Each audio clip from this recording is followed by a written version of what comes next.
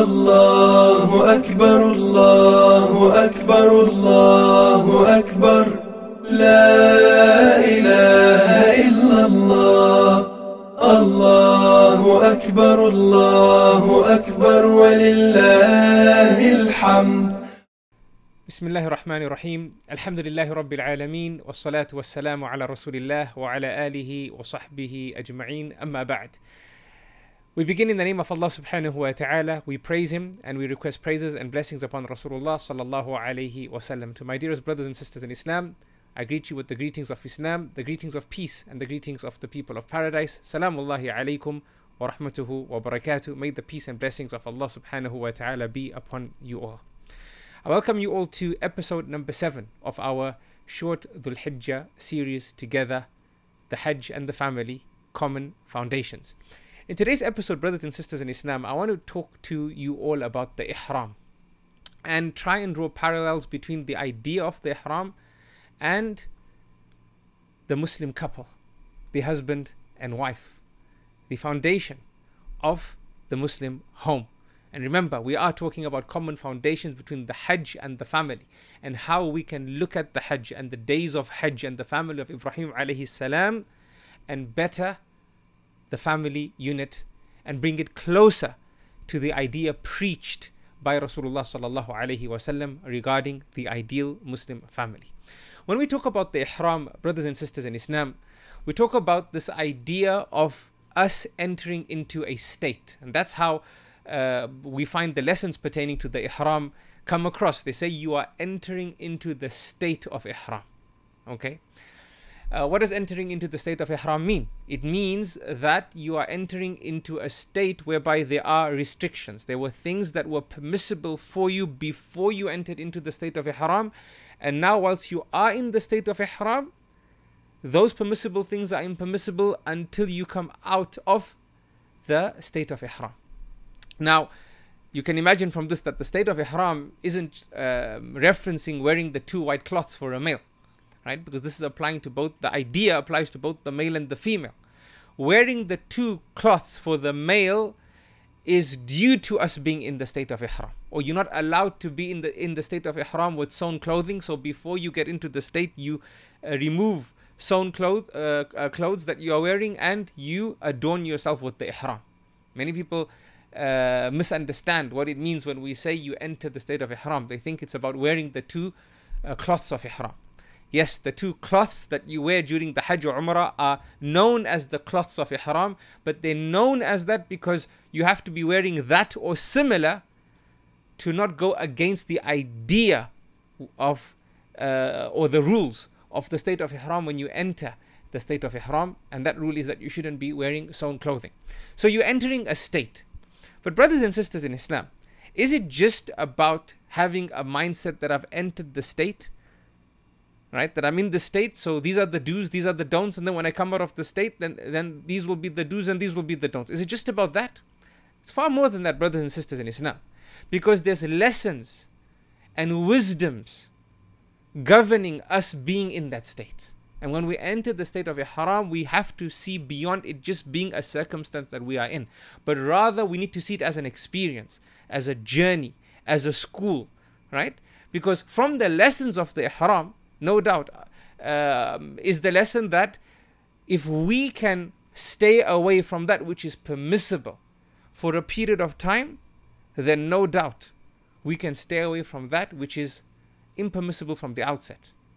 If Allah subhanahu wa ta'ala has made something permissible impermissible for a period of time, and due to this we oblige, right? We follow the rules. Then this means that we are teaching ourselves that we can follow the rules. That if we can stay away from halal for a period of time, right, because of Allah's command, then we can stay away from haram throughout because of Allah's command. Why do I say this? Because no doubt, brothers and sisters in Islam, it's easier to stay away from, it's harder to stay away from halal than it is haram. Somebody might say, this sounds strange. How can that be true? Surely it's harder to stay away from haram, right? And the opposite is true, brothers and sisters in Islam. Because if you do halal, Allah builds your Jannah. So to stay away from the opportunity of your paradise being built should be harder. And on the other side of haram is the fire of Jahannam. So you already have a deterrent. So in reality, or it should be, staying away from haram should be more difficult, because on the other side of it is the hellfire and punishment and doom and gloom and disaster and catastrophe. But on the other side of halal is Jannah, and a more beautiful Jannah. So with this context, you would say it's harder to stay away from halal than haram. And if I am staying away from halal because of the command of Allah for a period of time, then surely I should be able to stay away from haram. You're proving to yourself. The state that you are in has wisdoms, and we need to focus on these wisdoms. Now, we can go on discussing this whole idea of ihram. But given that we are confined by time, and we want to connect this to the family, let's take the idea of ihram and bring it across to the marriage, the Muslim marriage, right? The Muslim husband and the Muslim wife, and a Muslim man taking a wife under his covenant. And by doing so, they both enter a state, a different state to the ihram state, because in this state, what was previously haram becomes halal for the period that they remain in this state. Subhanallah, right? So there's a parallel here. When you are in the state of ihram, there's rights and responsibilities upon you. When you get married and a covenant exists between a man and a woman, there's rights and responsibilities that also exist between them, right? Now, as we said, it shouldn't be about us having this do and don't mindset when you are in the state of ihram for Hajj and Umrah.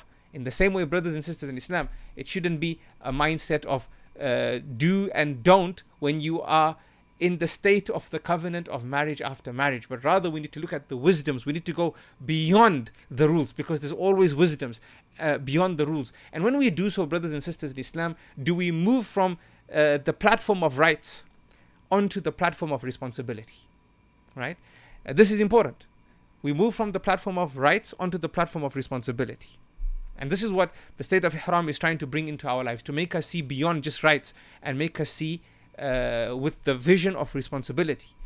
And marriage should do the same. The state of marriage should push us towards having the vision of responsibility as well, because we shouldn't just be focusing on my right and your right as a husband and a wife, but look at the wisdoms behind the concept of a marriage. And earlier we said in earlier episodes that marriage is about us testifying that Allah exists and He's the only one worthy of worship. Now, what do I mean by rights and responsibilities? Well, rights, brothers and sisters in Islam, we find them in the books of Islamic jurisprudence, right? And they formulate the basis of the relationship. But who said that Islam told us that a marriage should exist upon the base rules and regulations, the base idea of the relationship? No one said this, right?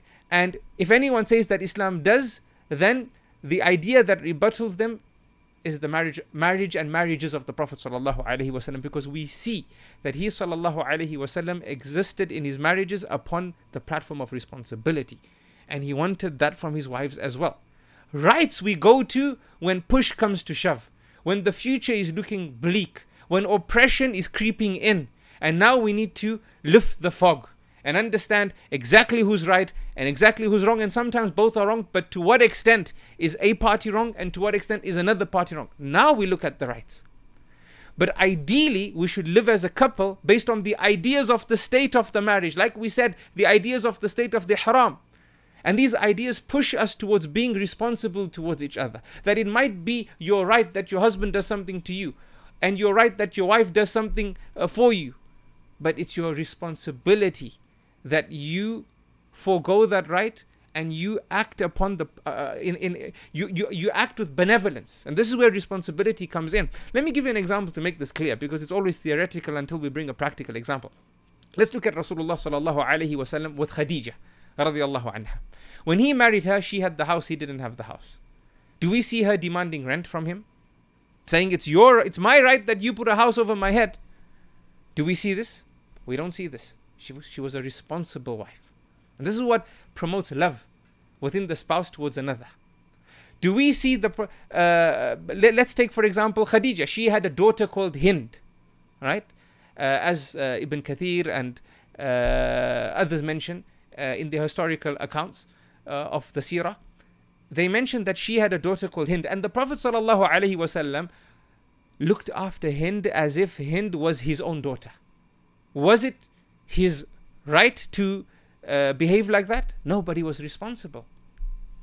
And Khadija witnesses this, and imagine what love she feels for the Prophet sallallahu alaihi wasallam. And then later on, when the Prophet sallallahu alaihi wasallam requests for Ali to be brought into his household because he wants to be responsible towards Abu Talib, who looked after him when he was young, and Abu Talib had a big family and he wasn't doing, he was struggling financially, meaning not struggling, but a big family requires a lot of resources, so he wanted to lessen the burden on Abu Talib and bring Ali into his home.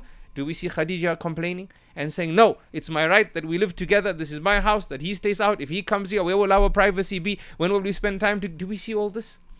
There's no voice of Khadija in this way in the history of Islam. Subhanallah. So this is the idea, brothers and sisters, in Islam, right? Drawing this parallel, the common foundations between the ihram of Hajj, which puts us in a state, but the idea goes beyond the state. And the marriage, which brings a couple into a state, but the idea goes beyond the state. Subhanallah. And this is, we need to think about this, brothers and sisters in Islam, especially during these noble days, these days of Hajj, the best days of the year. How can we better our relationships? By being responsible with each other, right? And not only dealing with each other as if we're on a scorecard system and it's all about rights and I win here and you win there and you got yours today and I'm going to get mine tomorrow. This is not a marriage, brothers and sisters in Islam, right? I leave you with these words to ponder over. You contemplate your marriage or your idea of marriage and think about what I'm saying and use it as a yardstick to figure out how you can develop yourself, and in developing yourself, you develop the family as a whole. I love you all for the sake of Allah. Until next time, Assalamu alaikum wa rahmatuhu wa barakatuh. Allahu Akbar, Allahu Akbar, Allahu Akbar. La ilaha illallah. Allahu Akbar, Allahu Akbar, wa lillahi alhamd.